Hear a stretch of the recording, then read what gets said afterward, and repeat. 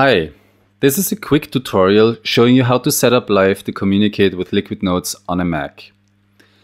If there is no IAC bus installed on your computer, please watch our tutorial video about the installation of an IAC bus first.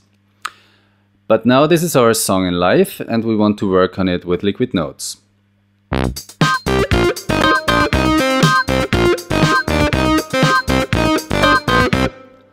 The song was saved as a multi-track MIDI file.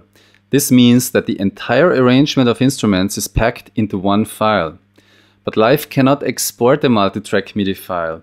That's why you either have to export multiple single-track MIDI files and combine them afterwards with a third-party program, or you may only want to work with single-track MIDI files in the first place. Very soon, Liquid Notes will be able to handle multiple single-track MIDI files anyway. But for now, we've combined all our single tracks into one MIDI file and we simply drag it onto the Liquid Notes window. Simply done like this. So the wizard is opening next. And we choose Live as our sound output source.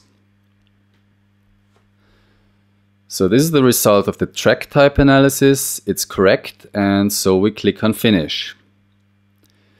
Now, next let's take a look at the instrument selection where we can find the output ports and the output channels for each track. So for each track we now have to assign each input channel in Live to the corresponding output channel in Liquid Notes. Simply put, the number of the input channel in Live has to match the number of the respective output channel in Liquid Notes.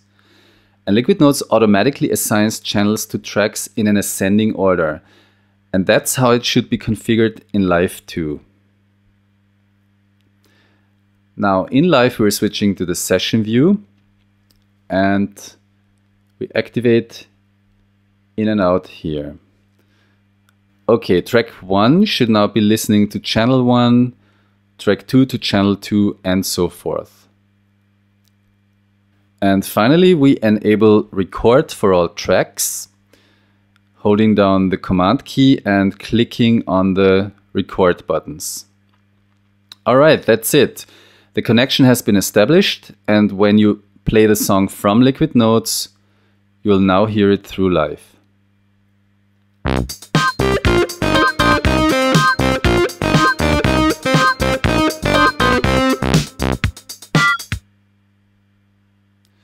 Thanks for watching.